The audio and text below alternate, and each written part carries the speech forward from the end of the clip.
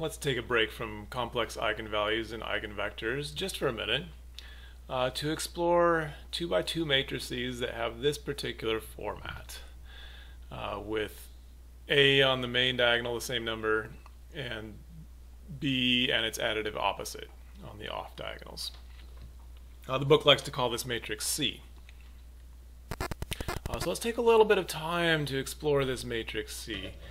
And if chapter 1 is still fresh in your brain, which I'm sure it is, it might be, again, reminding you of this idea of the rotation matrix. The rotation matrix has this same format of same number on the main diagonal, additive opposites on the off diagonal. The only difference between a rotation matrix and our matrix C is, of course, that cosine and sine have to be values between 0 and 1, whereas our values don't have to be there. And A could be 1,000,000 and B could be -500. But let's explore this C, this first vector in C, the AB one. So if we plotted AB, that would mean you go A over and B up. So the vector AB looks about like that. And this is already starting to look trig-like. And it is. Matter of fact, having a vector AB sort of automatically defines an angle. And to go ahead and fully get triangle about it,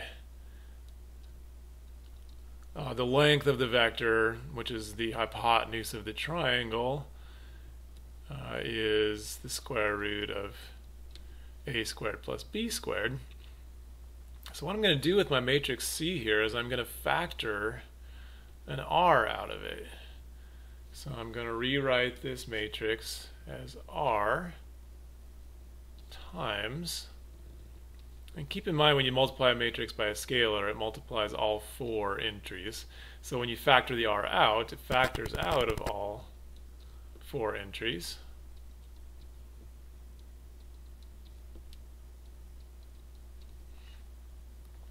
So it is true that I can take any C matrix in this format and factor it into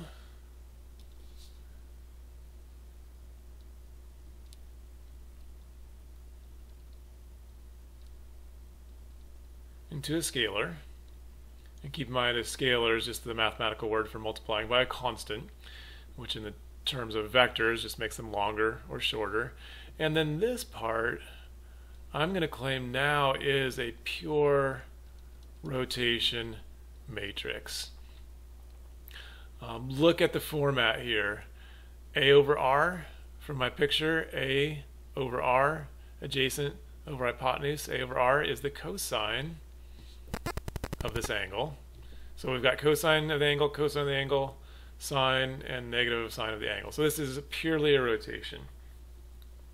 So all this to say that any matrix that's in the C format can be looked at as a rotation and a scaling factor. It turns out that we are not actually going to, for the most part, not going to actually break it down that way. We're just going to leave it in C format. But the important point for you to take away from this is a matrix in the C format accomplishes a rotation and a scaling. Okay, so now let's step back into the world of complex eigenvalues and eigenvectors and maybe just take a look at a quick example. Let's see, so let's get rid of that. Get rid of that for the moment, and let's take a look at this particular 2 by 2 matrix. Not in the C format, it's just some random 2 by 2. And I've already found the eigenvalues and the eigenvectors, or at least the eigenvector for 5 minus I. And I think that I double checked this. Hold on a second. Yeah, I just double checked this. I made a tiny little mistake right here in my eigenvector. This is actually -1 minus I.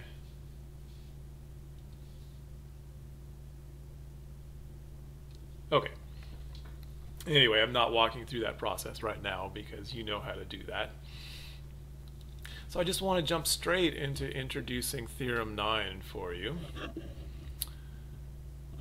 So let's take a look at Theorem 9 from the book, which says, let A be some 2 by 2 matrix with real entries. So the original entries in the matrix, not complex numbers. Real 2 by 2 matrix, but it does have complex eigenvalues.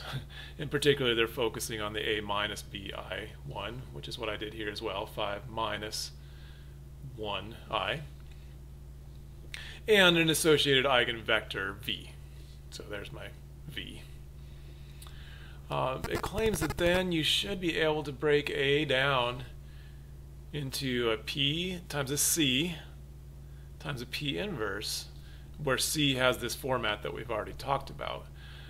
So it basically says you can break down any 2 by 2 matrix, even one with complex eigenvalues, into something times a rotation and scaling times something else. And they tell you how to build this something else too. They say P is the real, its columns are made out of the real part of the eigenvector and the imaginary part of the eigenvector. So let's take a look and see if we can break that down for our particular A matrix. So we have 4, -2, 1, 6. That's our A matrix.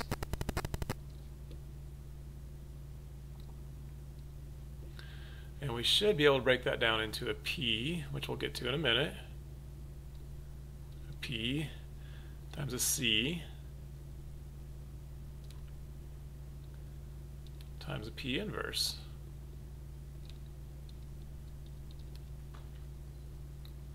Okay, so the C is made up of the A and the B from the eigenvalue. So the A, so for us the A is 5 and the B is -1.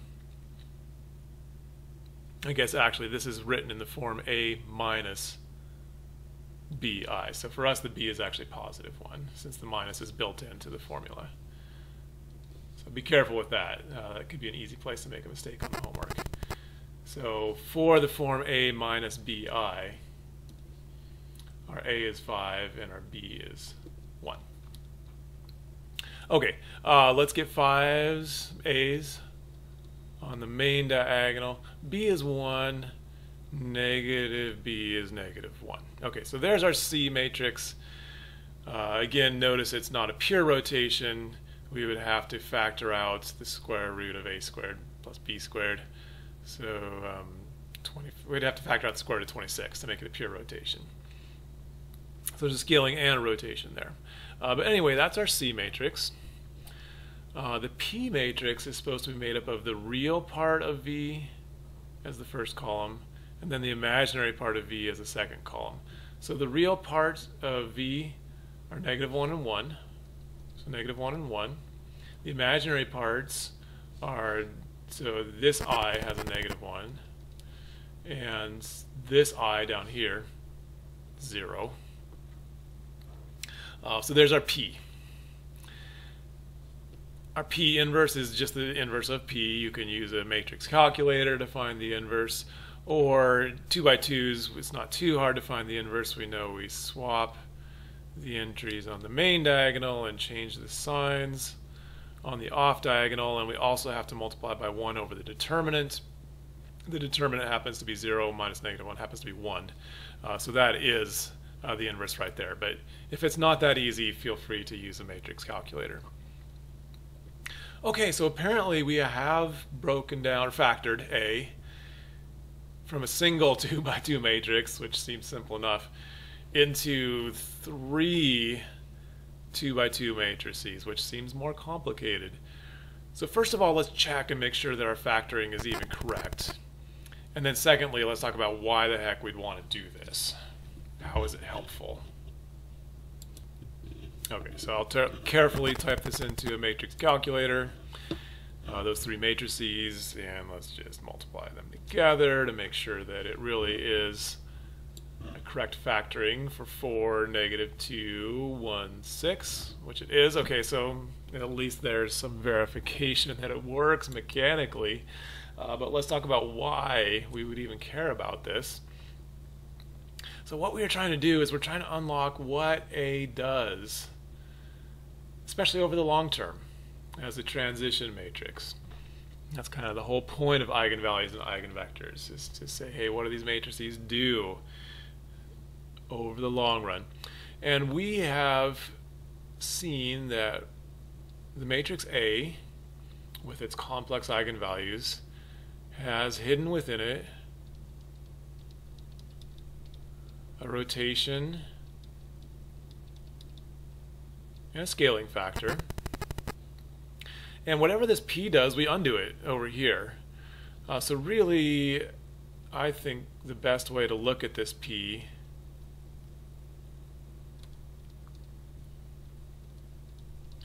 is look at that as some change of basis matrix.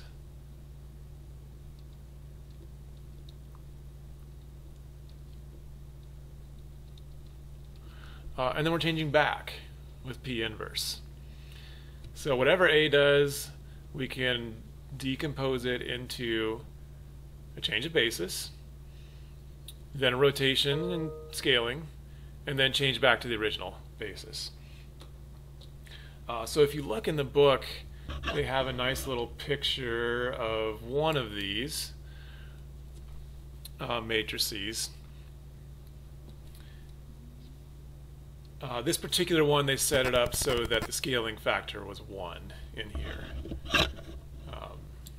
So this C turned out to be a pure rotation in their particular example, and not also scaling. But this is what it looks like. They took some vector they picked at random and multiplied it by A over and over again. So the first time it moved to x1, then it moved to x2, then x3, x4. So there's the first 9. If you count x0, and then the other dots are the next 100. There are a full 100 iterations.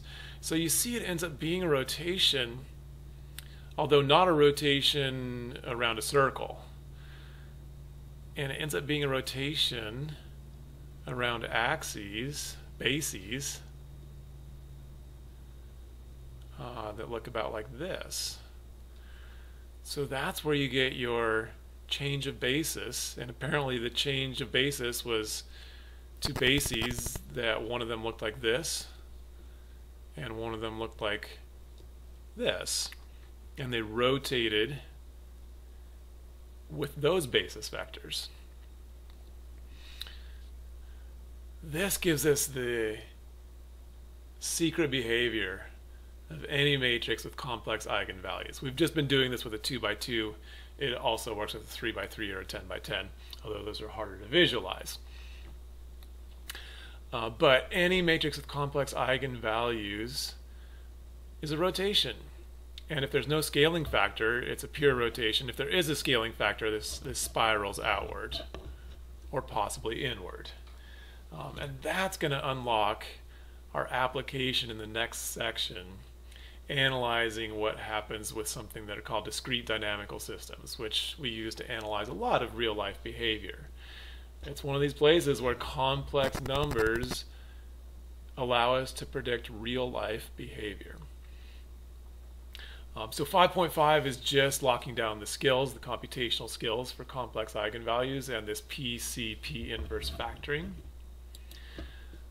And 5.6 looks at the application of it. And that will finish the course for us. So in the next video, I'll do 1 or 2 homework examples so you have the full idea of what's going on. And then we'll be done with 5.5 and almost done with the course.